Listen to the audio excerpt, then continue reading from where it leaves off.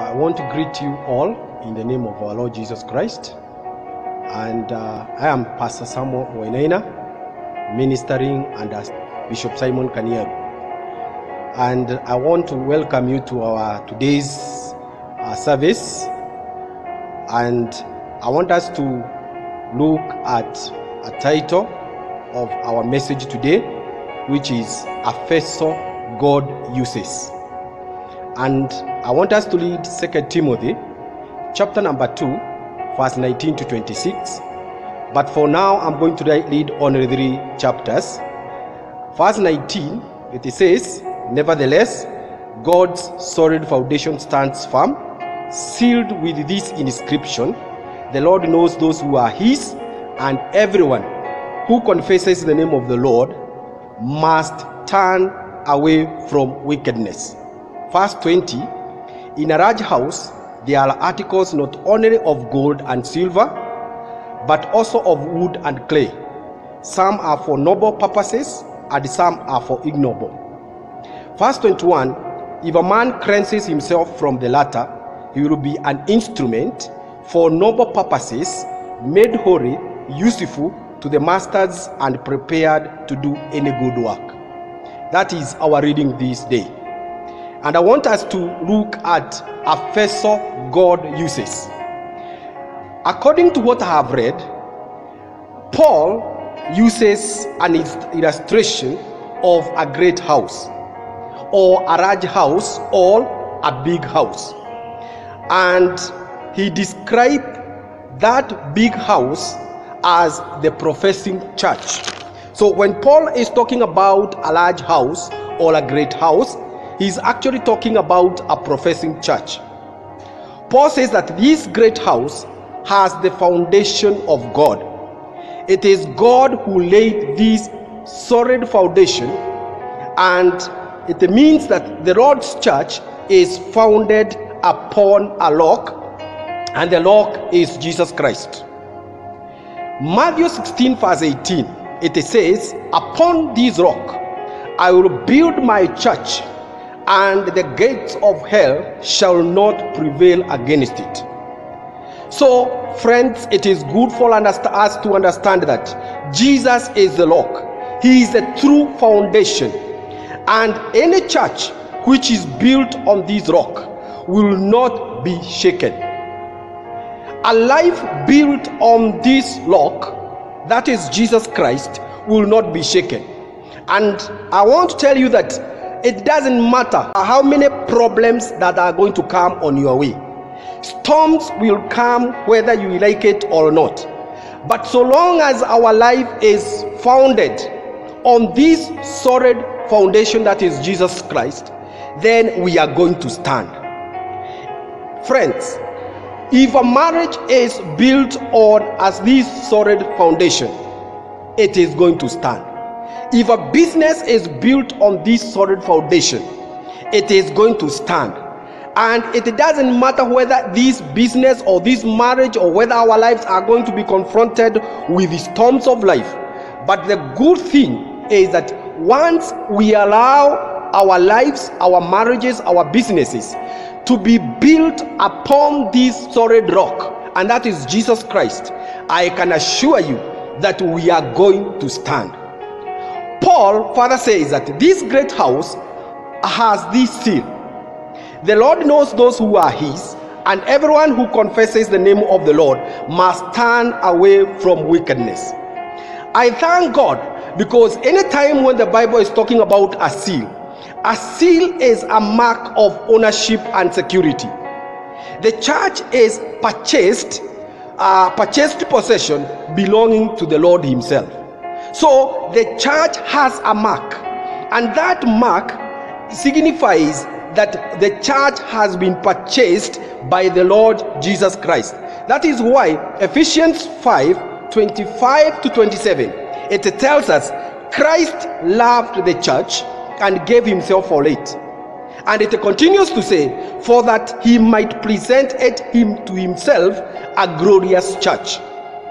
Paul lastly tells that this great house has various vessels. Some are made of gold and silver, and others are made of wood and clay.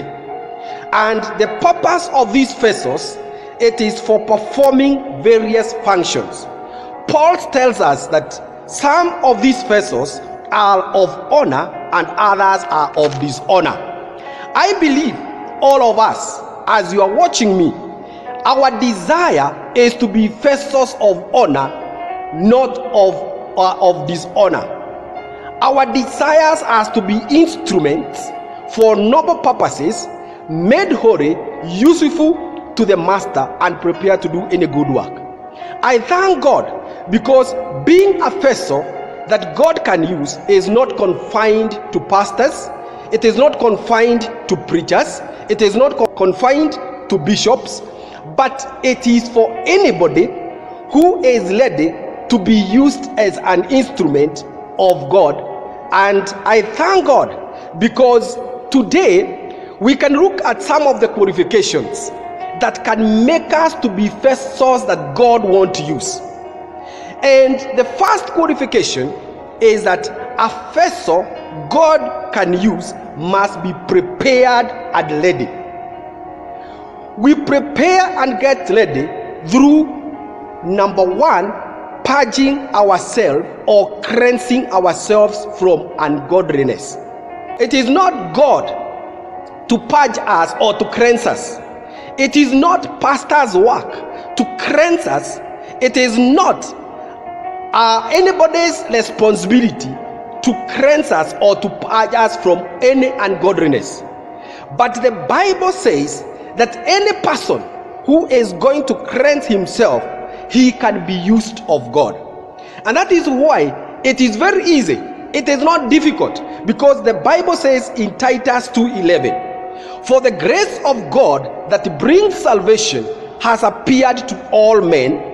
It teaches us to say no to ungodliness and worldly passions, and to live self-controlled, upright, and godly lives in this present age. So we have no excuse as to why we cannot live godly life, because Bible is telling us that the grace of God is available for all of us, to all men, and therefore this grace is the one which is going to help us, and it is going to teach us to say no to any ungodliness and worldly passions. The next qualification that can help us to know the kind of vessel that God wants to use is that a vessel God can use is a vessel which is focused. And I thank God because verse 22 says, "Free the evil desires of youth and pursue righteousness, faith, love, and peace."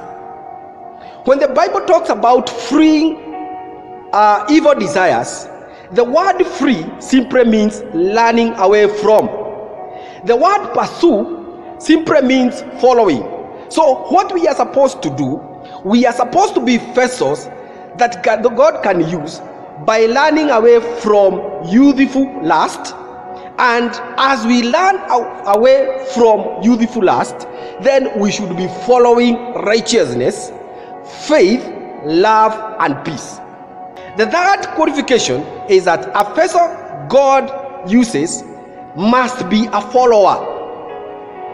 And that one you can get it in 2 Timothy chapter number 2, 23 to 26. And one character of a follower is that one must possess a Christ-like spirit to help him or her to be used of God.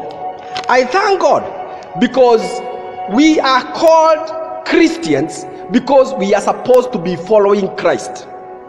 And therefore, the moment we have that Christ-like spirit, then we are actually having that qualification or that quality that God is looking for, so that we can be used as vessels of honor. As I conclude, I would like to say, for God to be able to use us as vessels of honor, we must be, number one, be empty. Number two, we must be clean. And number three, we must be available. When we are empty, clean, and available, then God will take us and fill us and use us for his own glory.